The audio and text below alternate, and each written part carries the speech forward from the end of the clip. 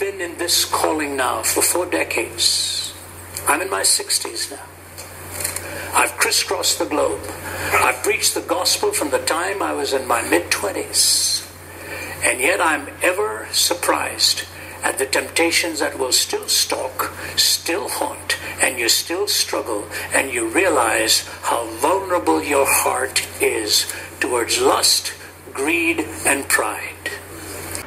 Folks, you heard Ravi Zacharias say it himself. He has problems with lust, greed, and pride.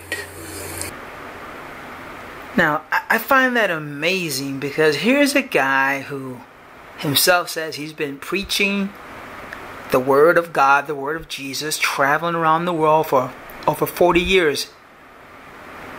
He's in his 60s now.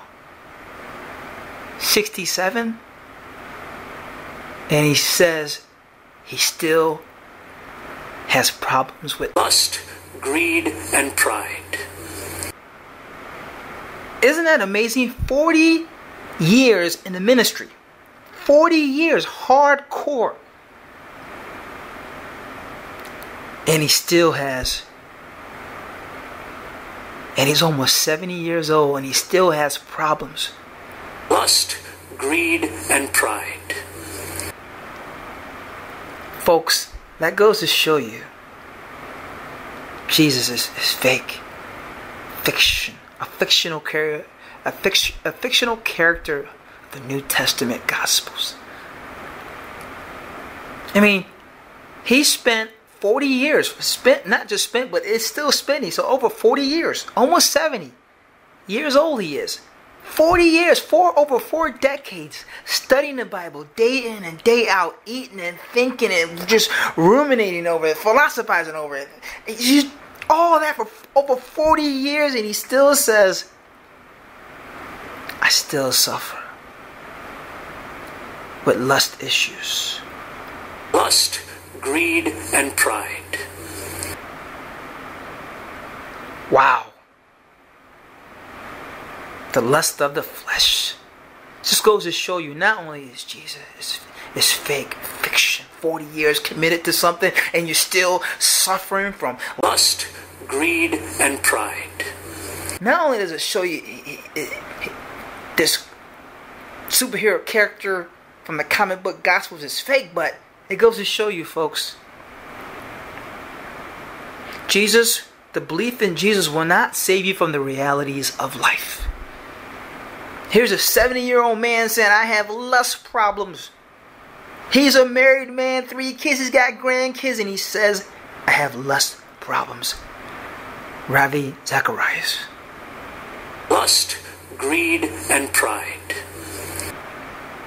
See, folks, Jesus will not save you from the realities of life. Getting sick, loved ones dying, we're all gonna die. The belief in Jesus will not save you from the realities of life. But I tell you what Jesus will do for you. He'll give you hope. And that's good enough, my friend. So Ravi Zacharias, I respect your belief in the fictional character, superhero Jesus of the New Testament. I respect it. Even though it's a fairy tale, I respect your faith because it gives you hope. Just like kids, and I'm being serious, kids, down and out, and you talk to them about Santa Claus. And folks, this is a fact. It gives the kids hope. Like, you know what, little kid, don't be down. I know you had a hard day in school, but Santa Claus is coming December 25th. He's coming for you.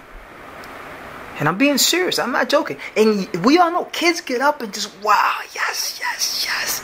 Hope. Even though we know it's a fictional character, it gives you hope.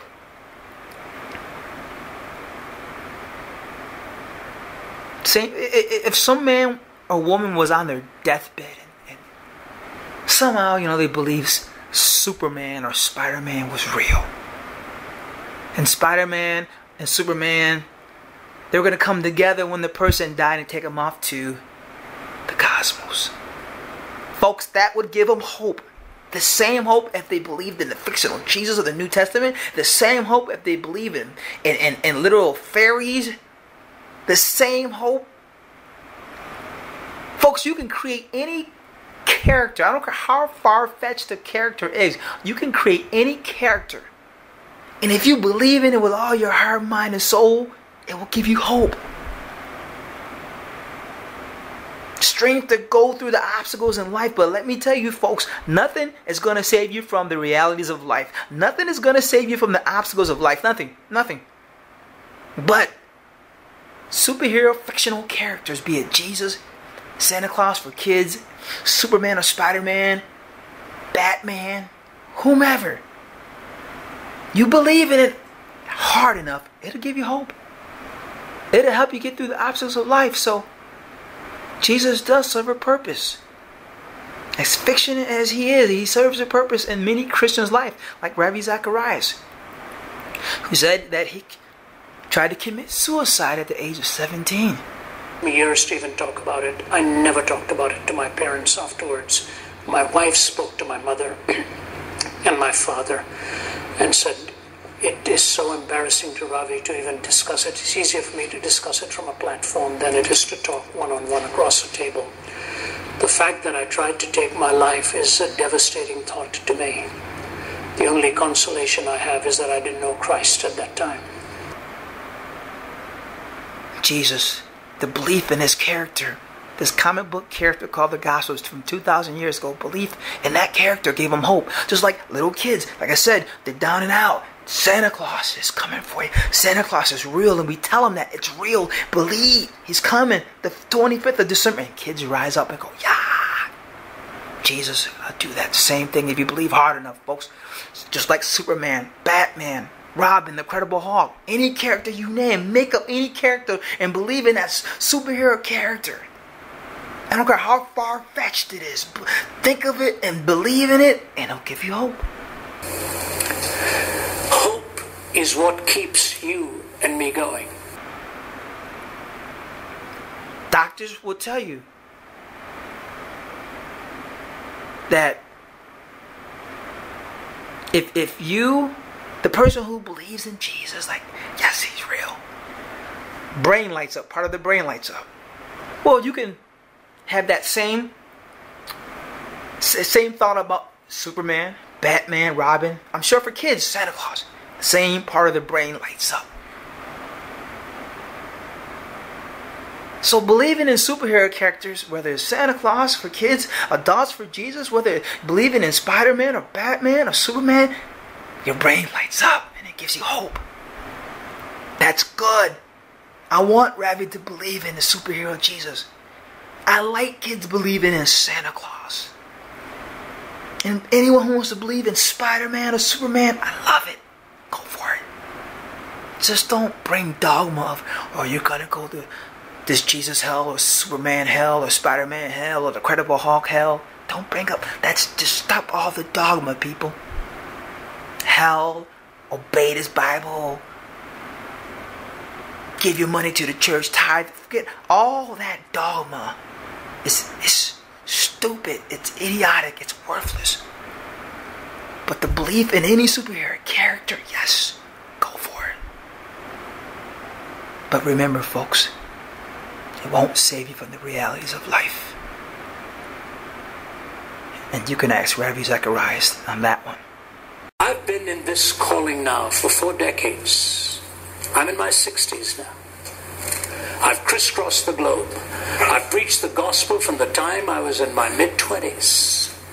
And yet I'm ever surprised at the temptations that will still stalk, still haunt, and you still struggle, and you realize how vulnerable your heart is towards lust, greed, and pride. He'll tell you. This is Brett Strong, signing off.